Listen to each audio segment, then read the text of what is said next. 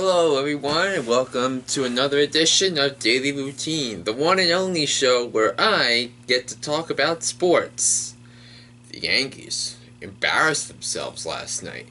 Of course, they scored 7 runs in the eighth inning, and they still trail 12-10 going into the bottom of the eighth inning, where the bullpen let a chance to come all the way back slip away.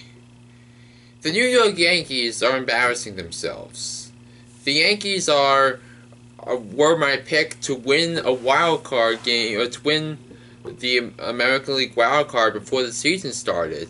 But now, with their latest debacle in Colorado, and to start a stretch where they face beleaguered opponents like Colorado and Minnesota, this is not the way the New York Yankees wanted to start the stretch. The Yankees have no talent on offense. Yes, Ellsbury and Gardner were solid, were okay last night, but they can't hit. They are the worst They have the worst offense in the American League East. They scored fewer runs than any other team in that division. Of course, granted, there's Boston, Baltimore, and Toronto, all tremendous offensive teams. But if the Yankees cannot keep up with those three teams in the division and win the games they're supposed to, like they should have last night going in against the Colorado Rockies team, which, quite frankly, isn't really good. Granted, it's a Coors Field game, but if you want to win 85 to 90 games, you have to score runs at Coors Field. They needed to wait till the sixth inning to do that, but the Yankees are in trouble. And it's gonna appear more and more likely that at least one of the three relievers at the back end of the bullpen get traded to either Chicago. Aroldis Chapman could be heading to the Cubs at the deadline on August 1st. There's potential that another could go to D.C. now that Jonathan Papelbon is on the disabled list for the long term. So the Nationals and Cubs, two of the contending teams in the National League, need closers. The Yankees are in trouble.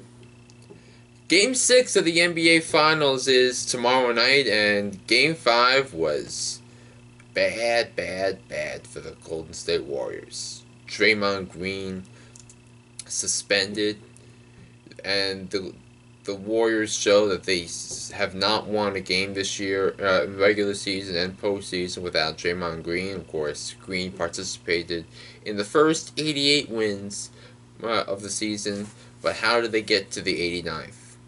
Well, Game 6 tonight is going to be tomorrow night is going to be epic.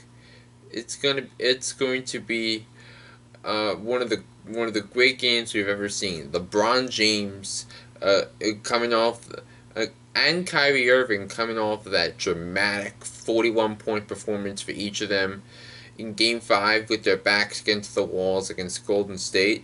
They showed Golden State how to play. Apparently, the Warriors did not come out to play last night, especially when they're up 3-1 in the series.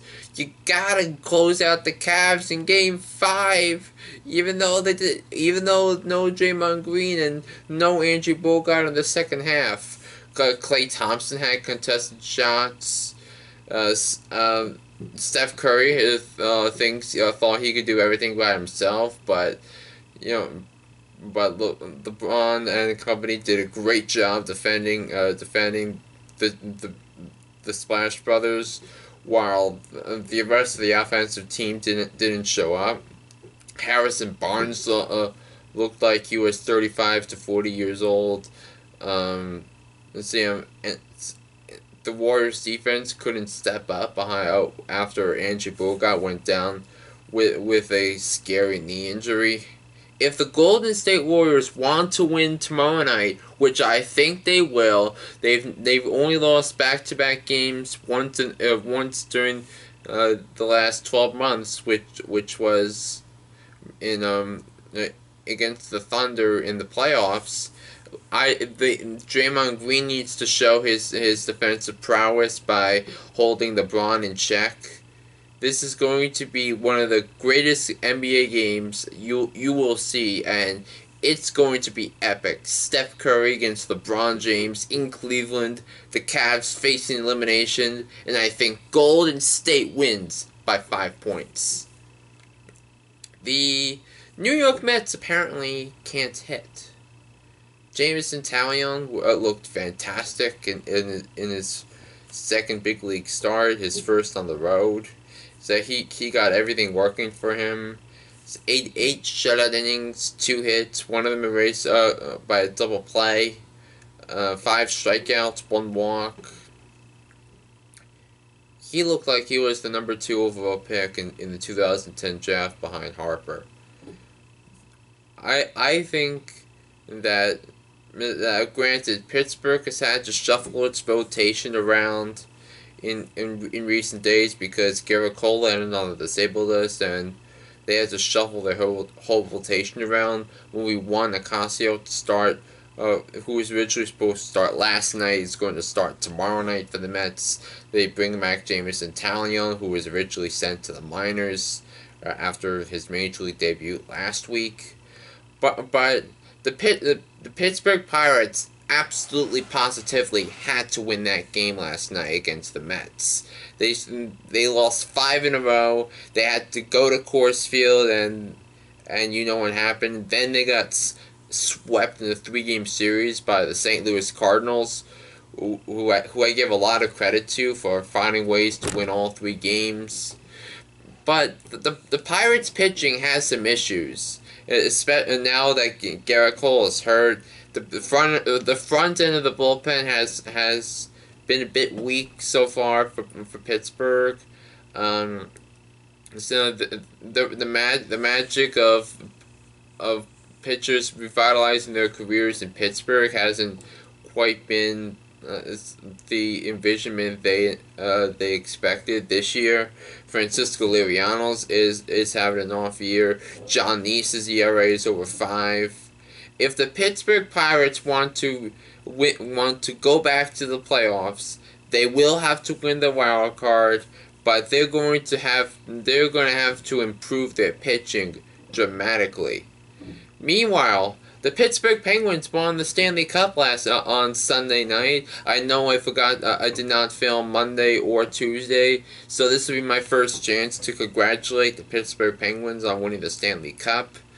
And I mentioned all spring long on Flynn for the Win that Pittsburgh was a dangerous team. They had Stanley Cup talent. They got everything they needed in. So whether it's through the offseason acquisition of Phil Kessel from the Toronto Maple Leafs, the former Ranger Carl Hagelin from the Anaheim Ducks, I think you have to give a lot of credit to everyone on the Pittsburgh organization, from Mike Sullivan, the head coach who replaced the old coach who got fired back in December. They were out of the playoffs by then, and from December on, they were by far the best team in the National Hockey League. The 4th Stanley Cup win for the Pittsburgh Penguins. Good news for the New York Football Giants. Victor Cruz is back on the field. Victor Cruz, the one who does the salsas, the one who Giants fans have come to know and adore. He's back on the field, and the Giants offense is ready to explode in 2016. Granted, the running game it doesn't have much talent, but Sterling Shepard looked phenomenal yesterday in training camp. They go at it again today.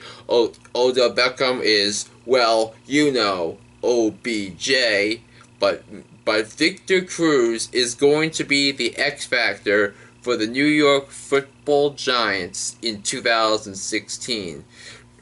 Slot receiver, you need that in Ben McAdoo's offense, and I really hope that Victor Cruz can stay healthy, because if he does, the Giants are on the way to January football on Fox or whatever they're playing. That if Victor Cruz can stay on the field, the New York Giants win the division. Hey, that's gonna do it for this edition of Flynn for the It's not Flynn for the win. You can tune back in August for that. But until next time, have a good day, everybody.